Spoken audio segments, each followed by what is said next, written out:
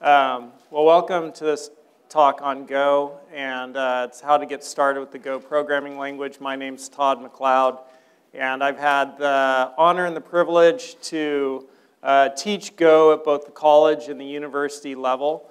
And so I started teaching at the university as adjunct faculty in 1997 in business. My academic training is economics and business.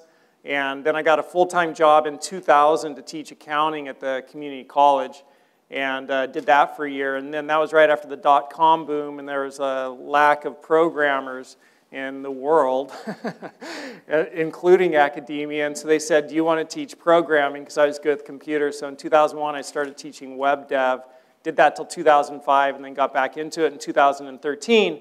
And I went to my colleague and I said, you know, hey, are people still using Dreamweaver? And she just laughed in 2013. And so then I asked, you know, one of my former students, what language should I learn now? And because he was he'd become an engineer at Nike, and he's now an engineer at Amazon. And he said, you should really check out Go. And so when I took a look at Go, it really grabbed my interest. And as soon as I learned what I'm going to share with you, as soon as I learned that, I was like, I absolutely have to learn this language. I was just completely compelled to get into it. And I was one of the first, if not the first, university professor in America to teach Go at the university level. And so that was a super great blessing. That said, my background's econ and business, and I'm kind of a self-taught coder. And I teach graduate students in computer science how to do coding. So that's a little bit about me. I am here for you. This is your hour. And so just, you know, I have things I could definitely share with you. And some of the things I want to share is a project I built in Go, some resources for learning Go, and why Go. So I'm definitely going to share a little bit about why Go. And then also, I deal a lot at the interface Venn diagram overlap between computer science and business. In academia, IS, IT, that's my actual department at the college. But also, I just wanted to talk a little bit about that overlap and ideas for applications. But first and foremost, I'm here for you. So does anybody have anything right off the bat that they feel like they really need to have this question answered? Or should I just go? So if at any point, I'm a big believer in dialogue and community of the crowd, and I'm not a believer in sage on the stage. I'm a believer in collaborative everything. And so if at any point you feel a question, the only dumb questions are the ones that go unasked. Okay, so we are all always operating on the edge of not knowing, and we all have things we know, and there's a tremendous amount we don't know. Physicists tell us that 96% of the universe is dark matter, and we don't know what it is. So the vast majority of stuff we don't know anything about. So the only dumb questions are the ones that go unasked. So I believe in collaboration. If you feel a pressing question, I really encourage you. If you feel like it'd be a great contribution or it needs to be asked to, please ask it. So the first resource I'll give you is github.com goes to 11. And I'll just make this larger for a second, so if you want to snap a picture of it. And so as I talk, as we grab, as we go over different resources and things like that, because the main point for this talk is to, one, kind of tell you what compelled me to go, and then two, give you the resources so that when you leave here, if you're interested in learning more about the language, you know how to go about doing that, and you've got some resources to use for that. And, you know, we could see some of the language too, but that's secondary to, preparing you to be out there in the world on your own and do some more learning. All right, so the first thing that compelled me about Go was and why Go was created. The first thing was that Google in 2005, 2006 looked around at all of the programming languages, and, you know, I'm not an insider, so this is hearsay. And my own formulation from what I've heard from various sources. But they looked around at all the programming languages in the world, and they said none of them are meeting our needs. And so for me, that is a tremendous statement, because Google, to me, is one of the world's leading software engineering firms, and one of the greatest software engineering firms that's ever existed in the history of humanity. And they looked around at all the coding languages that exist, and they say none of them are meeting our needs. And in particular, they wanted 3 things. They wanted ease of programming. Ease of programming. Make it easy, right? Like, it's got to write easy. I don't want stuttering. I don't want redundancy. I don't want complexity. I want the clarity of like a Zen Buddhist priest. It's just crystal clear, right? So ease of programming. That was the first thing they're looking for. Something that could write like a scripting language, like Python, ease of programming style. Second thing they wanted was ease of programming, and they wanted efficient execution. So it had to be highly performant. So ease of programming, efficient execution, and then also efficient compilation. So they don't want to have to sit around for 40 minutes and wait for a build, change something, and then sit around for another 40 minutes to see if that improved it. And so they wanted those 3 deals. And this came at a time in the evolution of hardware where we went from single-core commercially available machines to dual-core commercially available machines. So the first, multi-core, dual-core commercially available machines came about in 2005 or 2006. And at that time, there were no languages that had been built to natively take advantage of multiple cores. So there were languages which could do concurrency design patterns and parallel execution. And so sometimes there's confusion about concurrency versus parallelism. And concurrency is a design pattern. You could write your code to be concurrent, right? That's a design pattern. You design your code that way, and then you go run your code. And if you take your concurrent code and you run it on a machine with a single core, it's not going to run parallel, right? There's one thread going through that single core. And then, if you have multiple cores, though, your concurrent design pattern code could then run in parallel on multiple cores. So that's concurrency versus parallelism. And in 2005, 2006, there wasn't a language that was natively built to take advantage of that. And some languages did have that ability, but it was really challenging and difficult to do it in those languages. And so they said they wanted ease of execution, well, they wanted ease of programming, efficient execution, and efficient compilation, and to natively take advantage of multiple cores. And so to build this language, they tasked 3 gentlemen to lead up the charge. The head of the charge was Rob Pike, and then also Ken Thompson, and then also Robert Gressimer. And so I think I have a picture of them here and right there. And so my take on this is Go is invented by geniuses. And Ken Thompson helped create B, C, Unix, UTF-8. Rob Pike helped create Unix and UTF-8. Ken and Rob were, instrumental on UTF-8. And Robert Gressimer, also a heavy hitter. And these individuals, like Unix, C, UTF-8, this is kind of like the bedrock of computer science. And so I call these individuals luminaries in computer science. And the fact that Google's creating a new language and that it's being created by these individuals and that they're guaranteeing backwards compatibility.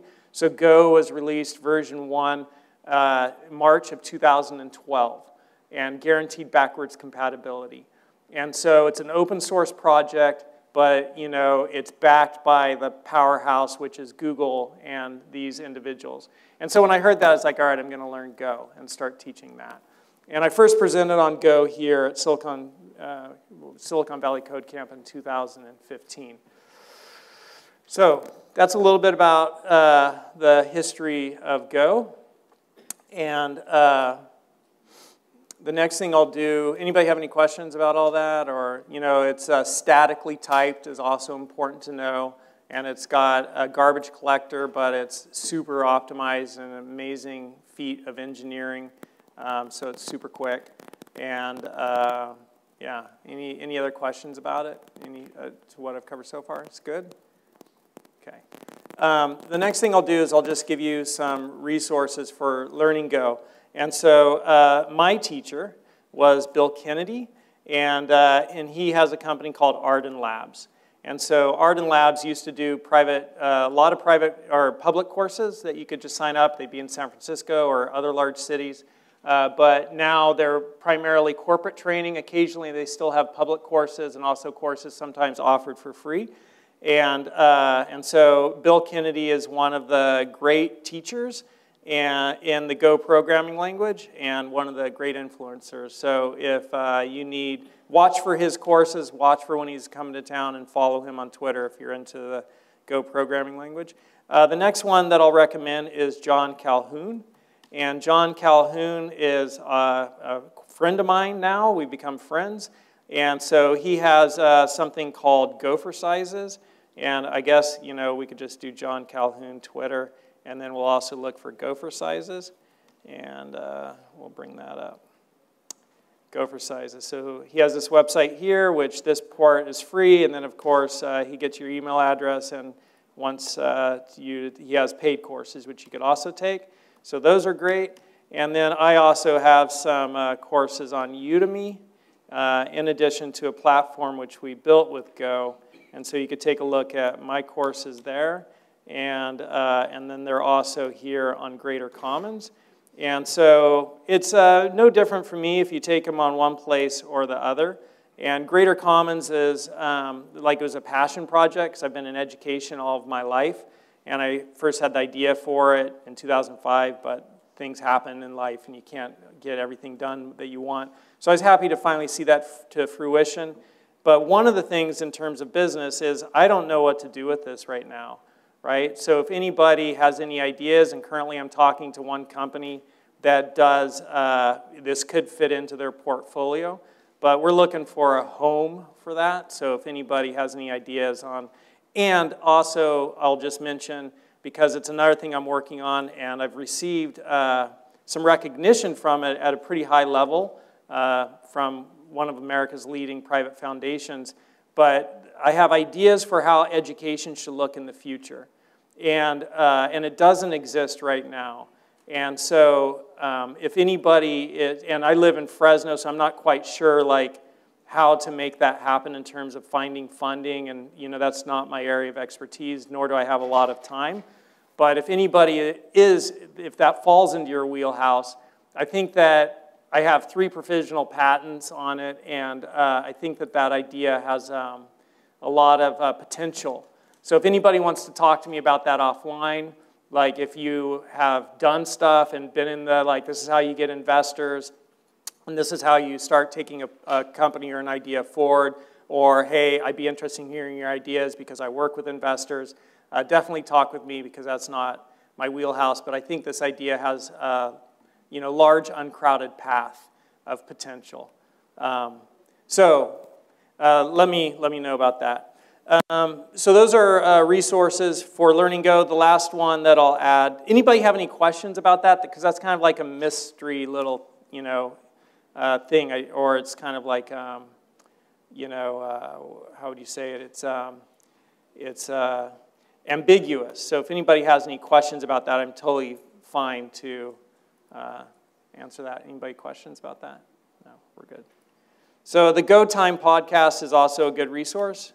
And John Calhoun and Johnny Borsquat, I'm still not totally sure how to say his name, are often on there, and they're great. Okay, so those are the resources. And I don't know, what else would you like to see next? We've used up 15 minutes, so we got like, what, 30, 35 left? You want to see a little bit about the language and what it looks like and how to code it? You like seeing code? Enough talking, more coding? Sure, let's do that.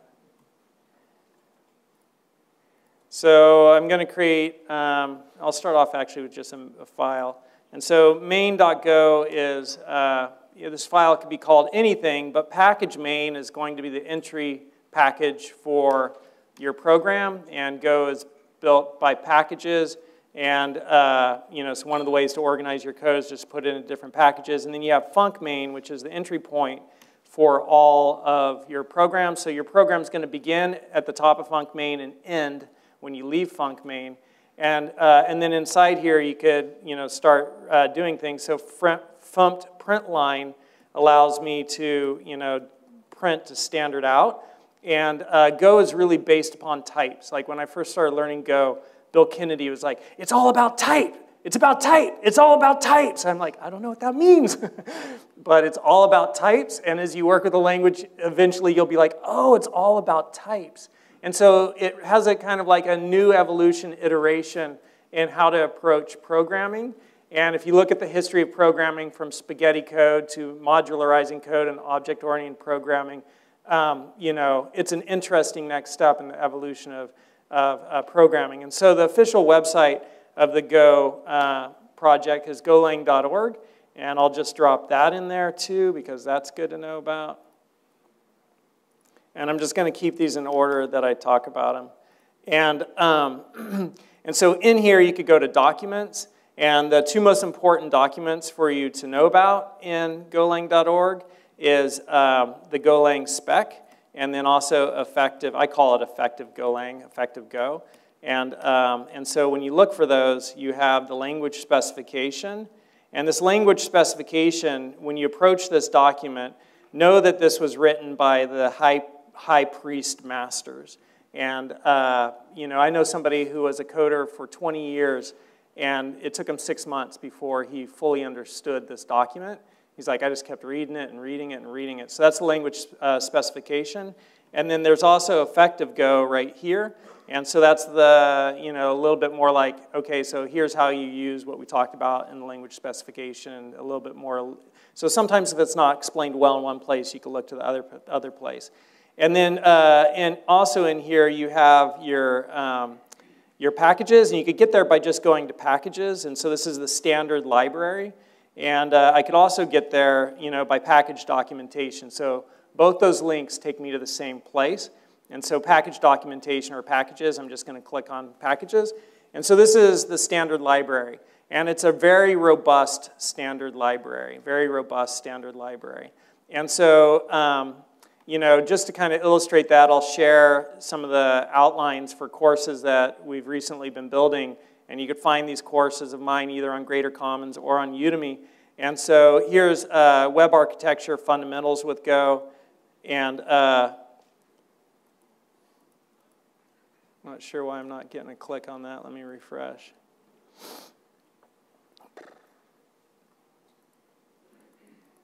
There we go. And here's collaboration and crawling. And so right now we're just finishing recording a course, Web Authentication, Encryption, JWT, and OAuth.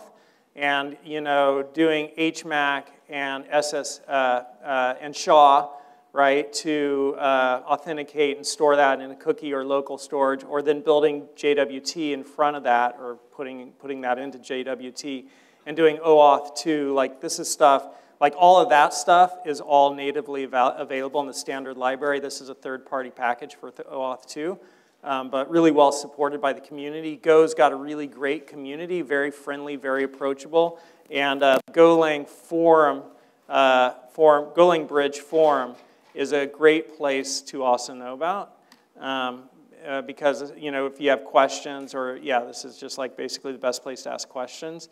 And so I'll drop that in there too. I guess I said order that things are coming up. And great for questions and connecting with other gophers, people who code. Go are known as gophers.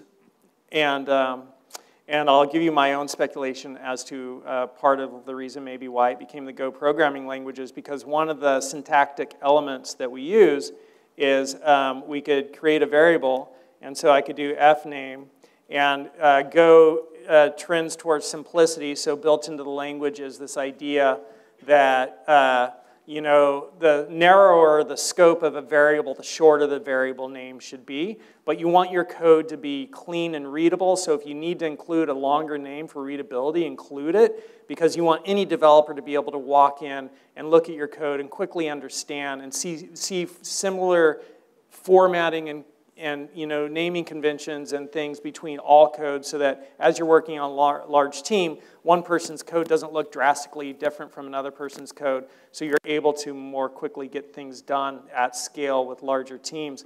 But one of the syntactic elements is the short declaration operator. And if you look at that operator, it looks a little bit like a gopher. That or the Punisher, right? And so you could do that. And my name is Todd McLeod. And then I could add that right there. And so maybe one of the reasons it became Go is because of that element, or maybe that element became that because of Go. Also Go, Google, first two letters, and also Go, the connotation of speed, right? I think those are all also reasons that played into the naming of it. So, you know, there's great cryptography packages. There's great, you know, basically people ask me sometimes, well, what's Go good for? I mean, it's like, it's good for whatever Google does. Like, you know, Google is rewriting Google in Go. Like YouTube is all Go. That's pretty amazing. And so here, you know, gRPC, remote procedure calls, or scraping Twitter. We just released that class like 2 days ago. And then, you know, this is a course we did on web architecture. And so that's going to be coming out soon. And there's already an introductory to web development, introductory to the language course that I have here on Udemy. So Go is good for, you know, what Google does, and you could dig through. All of this is sort of, all of this, I got to find where that, there's that, don't need that anymore, don't need that anymore, don't need that anymore, don't need that anymore, don't need that. This is what I need. You know, here's all of the standard library. So you could really quickly drop into the standard library and you could take a look. And it's a beautiful language. You know, like even from my background, which isn't academically trained in computer science, I could appreciate the engineering of this just when I see what it's capable of doing, like automatically creating documentation and automatically formatting your code. And all of these different elements that are built into it, when I see it, I'm like, wow, this is really well thought through and really well built. And so here's a standard library. There's one other website which is good to know about, and that's godoc.org. And so I gave you golang.org, and I am going to, I guess, no, I'm just going to keep sticking with what I said. I'm going to put godoc.org right there. And so godoc.org is a standard library and third-party packages, right? So you could search there for third-party packages and, you know, find things that other people have written to allow you to do whatever it is you need to do. Like maybe I needed a UUID, and so I could search in there. Or, you know, you could see some of the popular ones right there, but there's a UUID if I needed a UUID. So that's a little bit about, you know, the resources that you need. And we're done with that one. And, okay. So now let's see this run. So if I go to my terminal and I'm here, switch that over a little bit. And go run main.go. Hello world, I'm Todd McLeod. And if I wanted to, now I could create a type, and you could create your own types. So hot dog int. And, you know, like, what? You have a type hot dog? Oh, yeah, question, go for it. How did you get the space out there? So when you go and you look at the documentation, thank you. If I always just go to godoc.org, and you could / right there to the thumped package. So if you know the route, and you could see the imports will match that. So I'm importing thumped, right? And here at godoc, you know, I'm looking at thumped. It's just, you know, the route. And so when I look at like the index here, I have thumped printline, and then if I read about printline formats using, so it's a C family language. You know, Rob and Pike and Ken Thompson helped build B and C, so it's heavily influenced by B and C and Unix and piping. And, you know, so, but here it says, spaces are always added between operands and a new line is appended. So you just become familiar with, like, what's the function say, and yes? Aside from what Google may be using this for internally, what are the top uses out in either industry or open source? Yeah. The best uses of Go right now? So I'm not sure what, you know, like I don't have a ranking of them, but let me see if I have a little slide that says what I do somewhere. You know, but web, you know, so basically the short answer, that's what I already said, which is like great for what Google does. And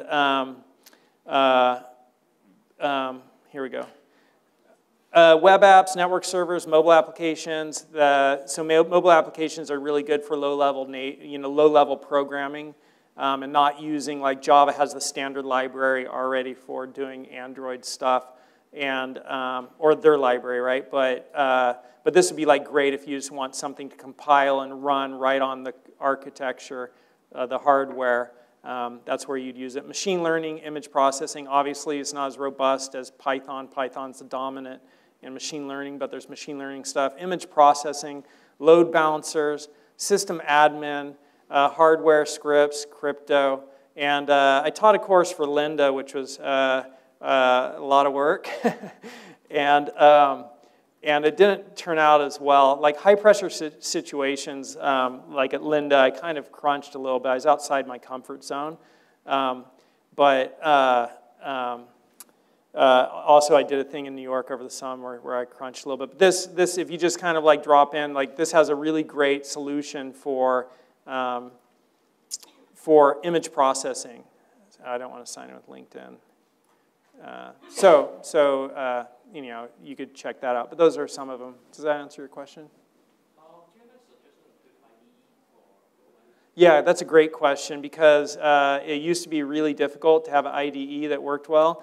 And so my two recommendations in order of preference is VS Code because it's free and it's robust, and that's what I'm using right now, and it works really well. And then if you want something that's more full functionality, I recommend JetBrains has something called golang. And they used to call this Gogland, and then somebody at JetBrains emailed me, and they said the CEO is watching one of your YouTube videos and heard you lamenting about how it's called Gogland, and he changed the name to Goland. So he changed the name to Goland because of one of my YouTube videos, which I think's a crack up. I asked the CEO if he wanted to have lunch, but he never got back to me. I said, hey, I'll fly over. So that's...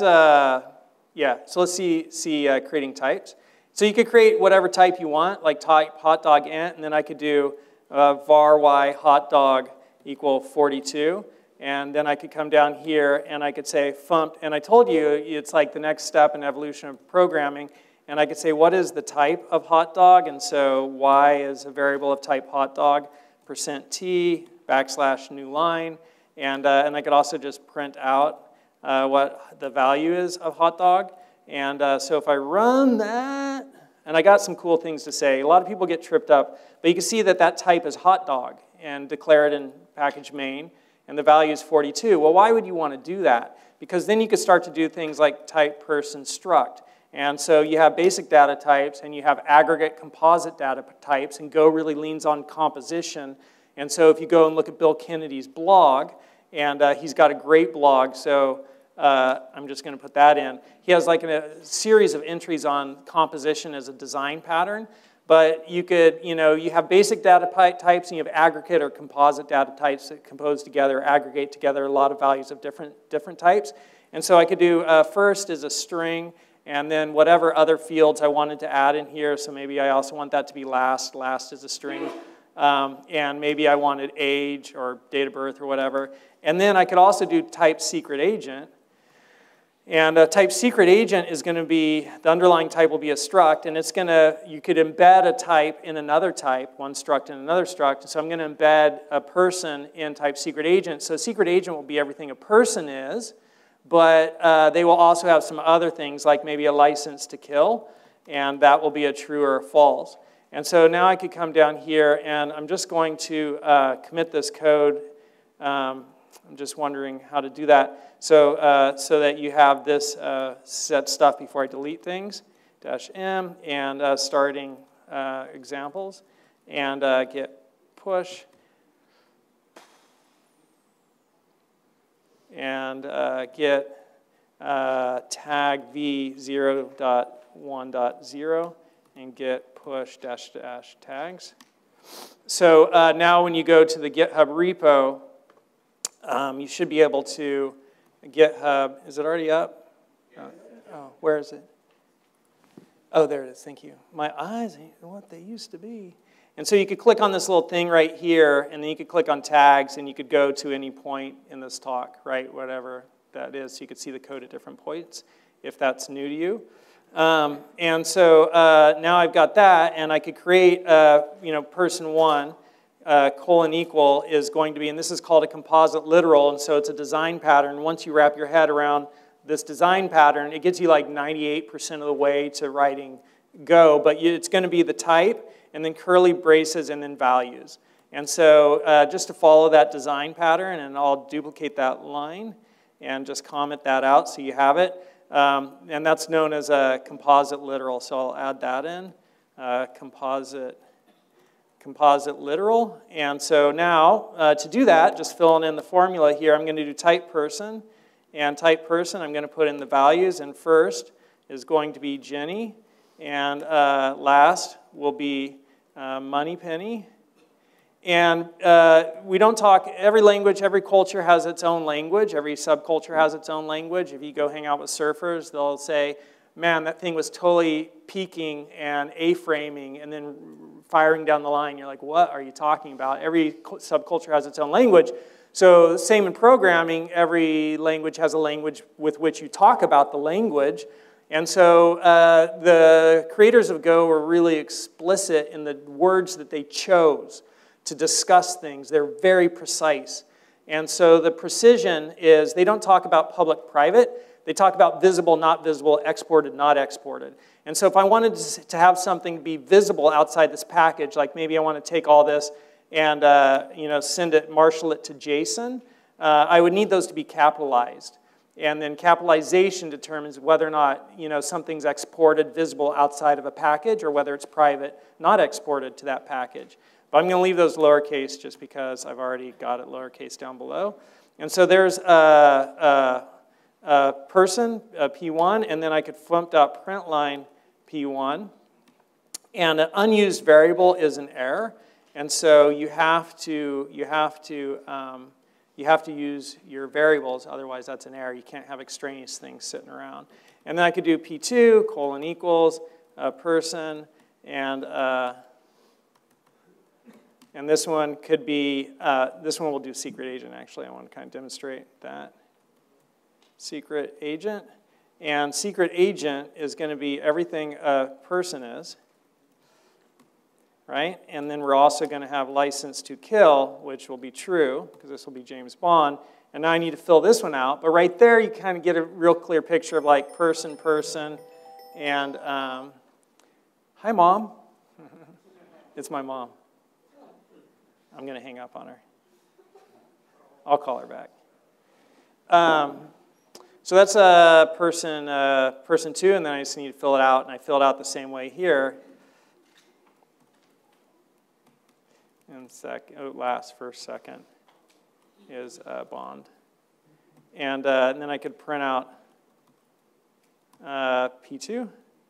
And so if I run this, whoops.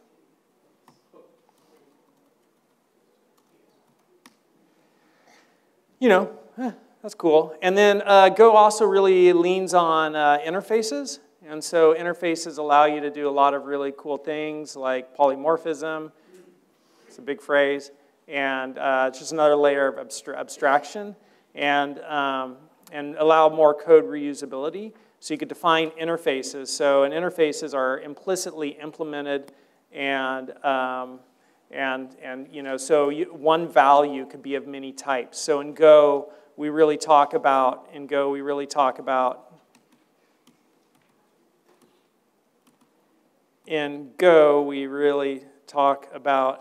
think about a value being of certain types. And all values are actually of two or more types. All values are actually of 2 or more types. Like I said, interesting, right? And so, just real quickly to show you interfaces, I could attach methods to these functions, and I do that with something called a receiver. So the signature of a function is going to be the func keyword, and then a receiver. And the receiver is just like a parameter, but it sits in front of the identifier, the name of the function. And then you're going to have your parameters, and then you're going to have your returns.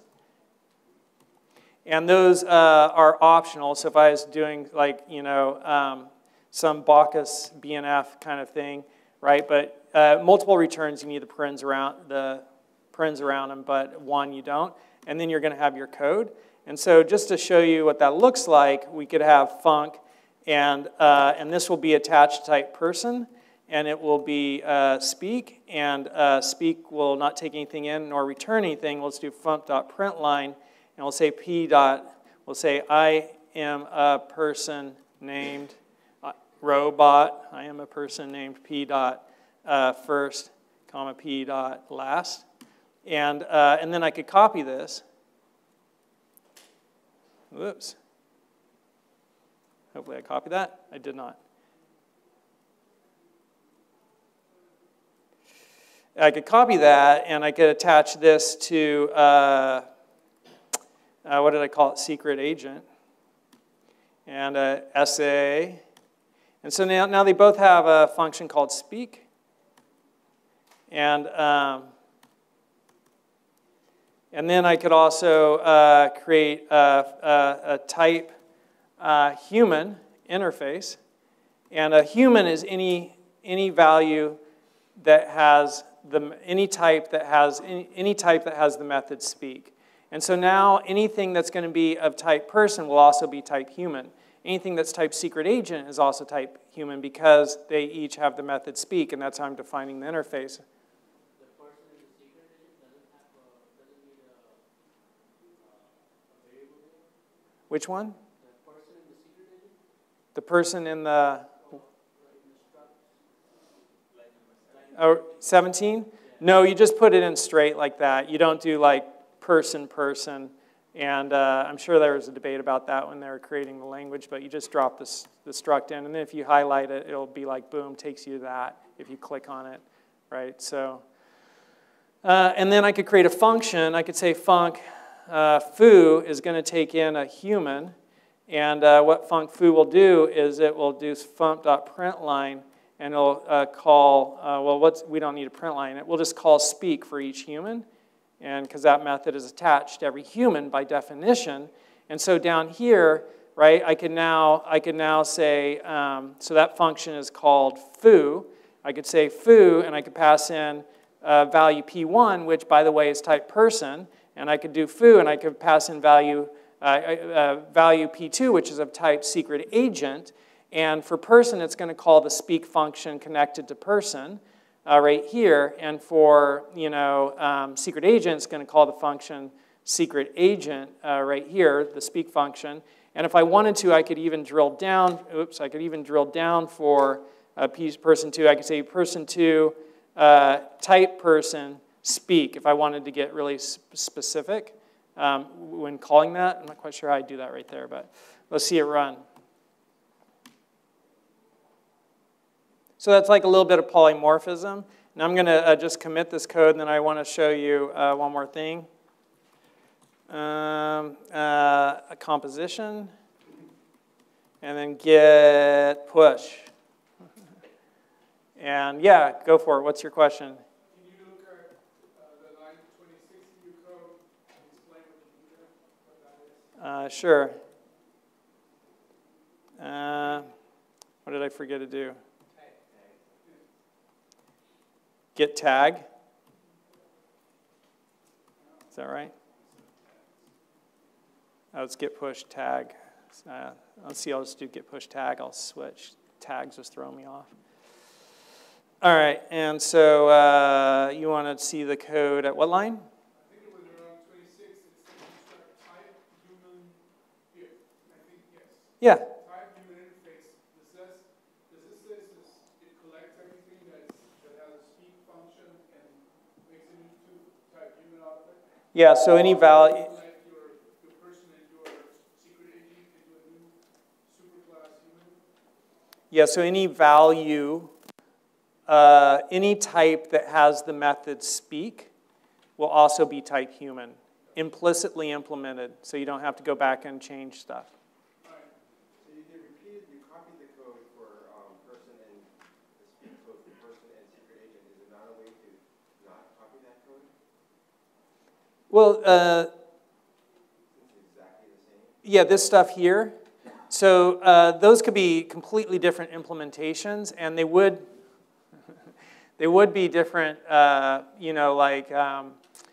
depending upon what you need to do. So if you're, like IO writer is one of the most common popular godoc/IO, right? And to implement the writer interface, which is right here, typewriter, you need to have this method.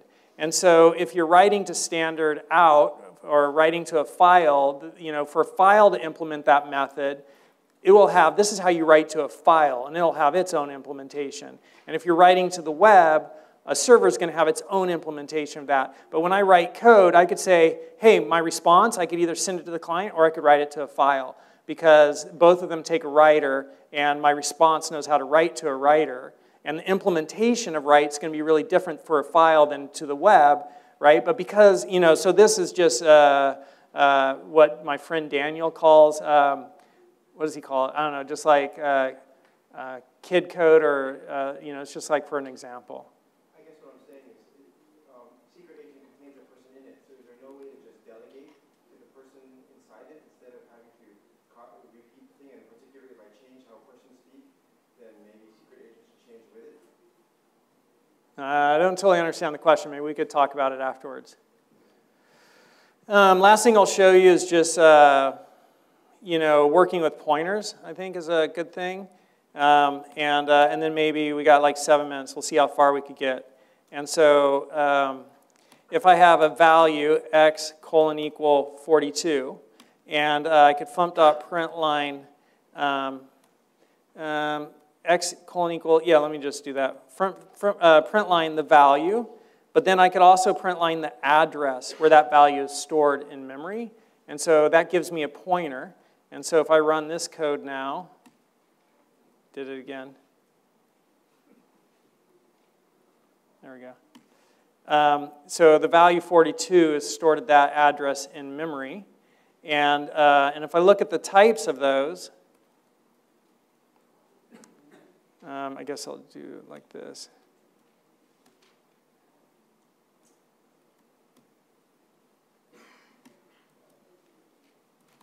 So format printing, and then see the type, %t, and then \n for a new character, and then comma and duplicate that. And I want to see the type of x, and I want to see the type of address of x.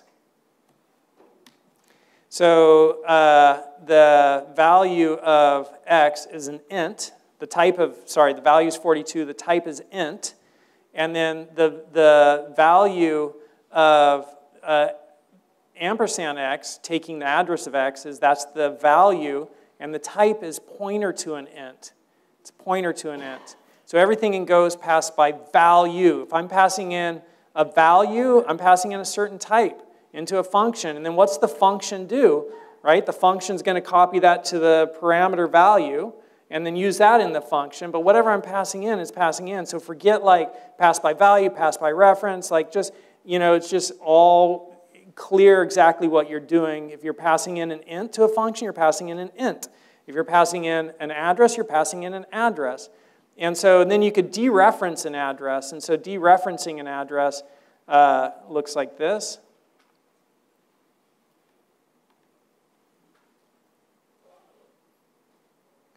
And it's an operator. So that's different than this star here, which is part of the type. That star is an operator. And so when I do that,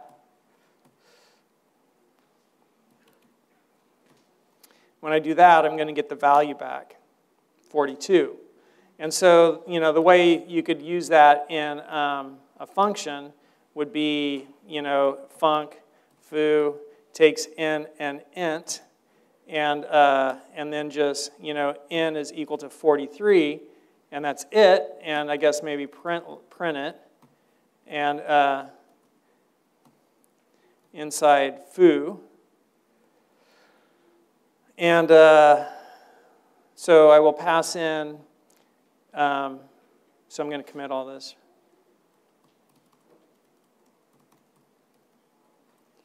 Shm, more, git push, git tag v030, is that right? I don't remember. 2, yeah.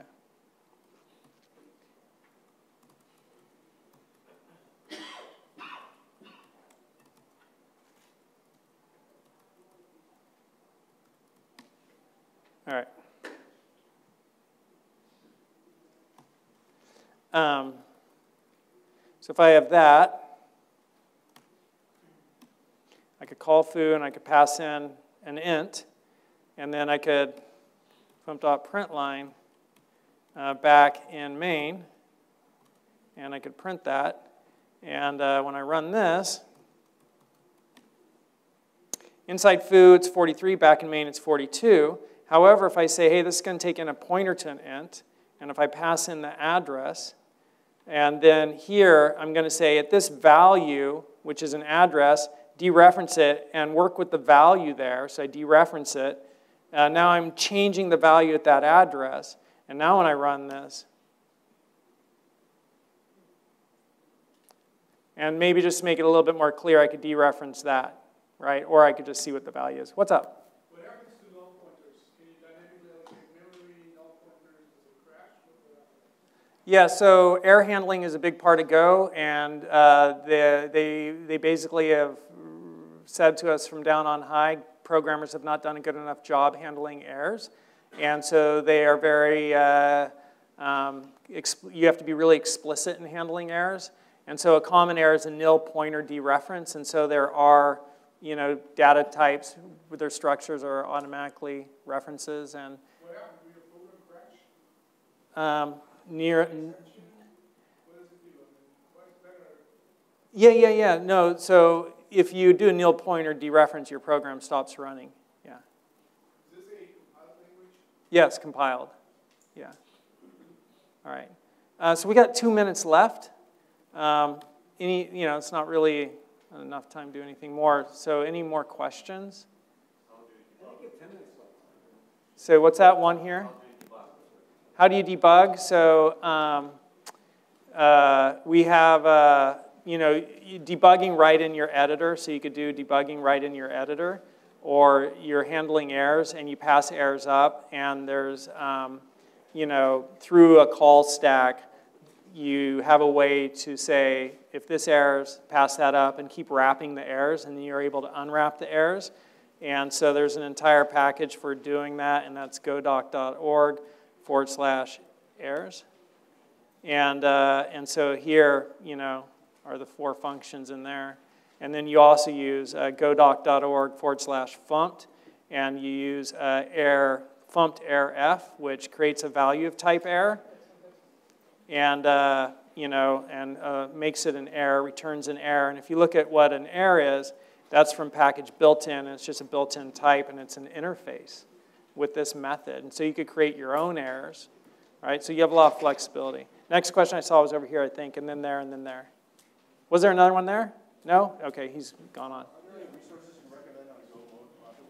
Yeah, so the course we just released right here is great. Todd McLeod, Udemy. And there's not a lot of, I haven't found anything else out there. Todd McLeod right here.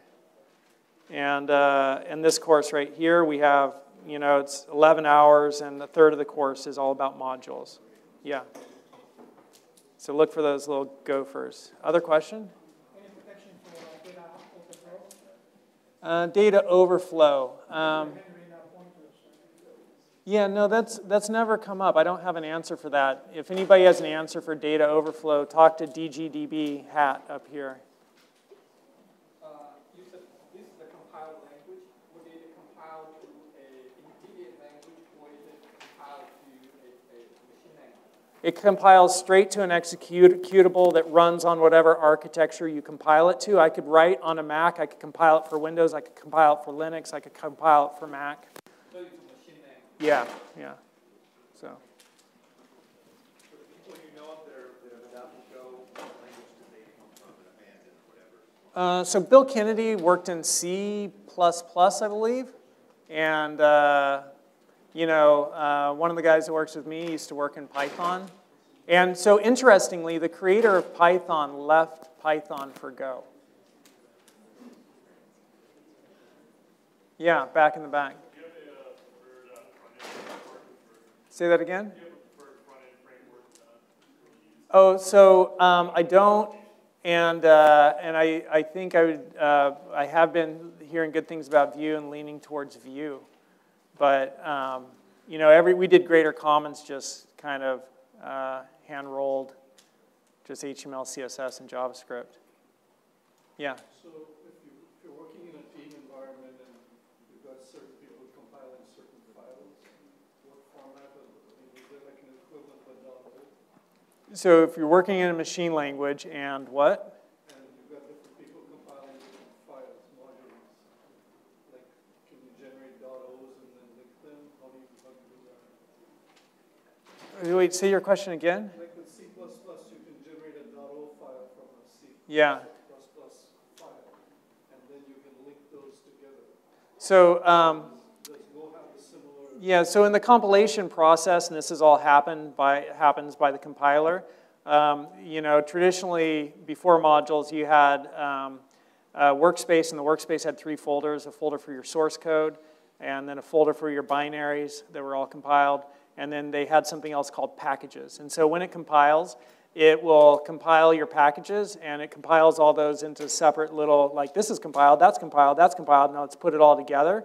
And so you might have 1,000 packages, and then you go change one package. It doesn't need to recompile all those 999 other packages. It just does the one you change, and then gets the compilations it's already did for those other ones and brings it all together, and that's my understanding. And so I don't know if that speaks. I never, like I said, man, I'm econ business, and I never worked in C++, but that's my understanding of it. So, can you talk like a little bit like what's the organized writing model in Golang? Because like I do some Go routine, and my colleagues told me that it's actually exactly the same as like organized writing with some other. I'm having a little trouble hearing. So what's the CSP? Tony Hoare, sequential processes, concurrent sequential processes is modeled after his work. And Tony and Rob, I think, were friends, acquaintances, if not friends. Yes, in the back. Yeah, I get why Kubernetes is written in Go, obviously, Google, but why Docker also? I don't, you know, I mean, it's awesome. It's the best language you could be working in today. It's efficient execution. It's, you know, efficient compilation. It's ease of programming, and it's got a super cool community. So I think they just said, of course. I don't know. I don't know why. From a security standpoint, too, any advantages of Go, writing in Go? Yeah, so Go is super security conscious, and they prevent you from doing things unbeknownst to yourself. And so, for instance, if you look at like web stuff, and I'll talk about web at 5 o'clock, but they have a text template package, and then HTML template package, which, you know, does all the escaping to prevent injection and cross-site scripting and stuff like that. And then also there was something recently, just last week, I was doing, and you know, like in the encryption package, you know, the functions are written to have constant time, so you can't hack it based upon how long is it taking to compute success versus failure as you know, are hashing a comparison or doing a comparison. So that stuff, it's really security conscious. Yeah.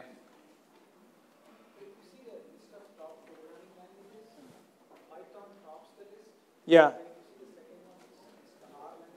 Yeah. So Go is hugely demanded in industry, and there isn't a ton of Go programmers right now, so supply and demand marketplace. I recently had somebody go through 2 of my courses, and they went from $25 an hour as a SQL programmer to $150,000 a year building Pizza Hut's backend. And you know, 2 classes, and the guy, you know, tripled his salary. And so it's up and coming. It continues to gain more momentum. In 2015, you know, it was still kind of a risky thing. Should I go with it? But now it's, you know, widely acknowledged and credentialed and adopted, and you know, so I think it's up and coming. And obviously, there's always going to be a place for Java programmers, for Python programmers, for JavaScript programmers. Those languages have nuances and do things that are like, you know, Python for machine learning, right? But I think Go is the up and coming, and I like what Bill Gates says: if you want to be successful, get in front of what's coming and let it hit you. And so I think, you know, I mean, you can make a good argument for a career in any of those languages. COBOL I wouldn't recommend, but, you know, and I think it's just a nice community, and it's a fun language, and it's easy to write. Huh? Data science, Python? Yeah, I'm not informed enough to say what's the most popular in data science. Does anybody know for data science what's the most popular language? I've heard Python, R. Yeah, I've heard R too. Well, non-compiled language. People just be able to hack it together. All right. Well, it was a pleasure having you all here. Does anybody have any more questions? If you do, you could just find me. I'm around for, till 5, and then there'll be a web presentation at 5. And thank you for coming. I hope this has been useful. And if you have any questions, the last resource I'll give you is my Twitter and then also my email. And so I'll put those in this note here. Okay, thanks for coming. Have a great day, y'all.